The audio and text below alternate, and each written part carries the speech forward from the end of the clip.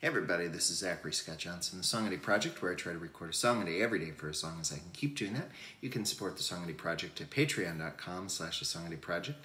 I'll put a link in the description below the video as well. Continuing to make my way through the late, great Kate Wolf, her second record, which is called Lines on the Paper. I'm trying to sing all of those songs over the course of a couple of weeks.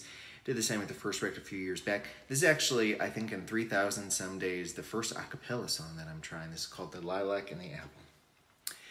A lilac bush and an apple tree were standing in the woods, out on the hill above the town, where once a farmhouse stood.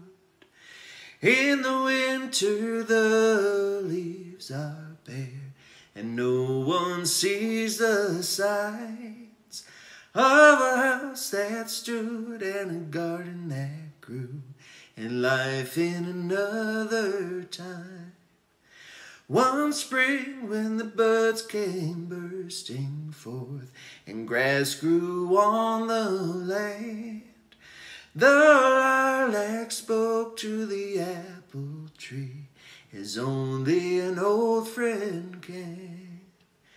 Do you think, said the lilac, this might be the year when someone will build here once more? Here by the cellar, still open and deep, there's room for new walls and a floor. Oh no, said the apple, there are so few who come here on the mountain this way. And when they do, well, they don't often see why we're growing here so far away. A long time ago we were planted by hands that worked in the mines and the mills.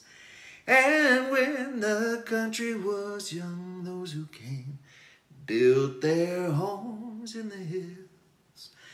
But now there are cities, the roads have come, and no one lives here today.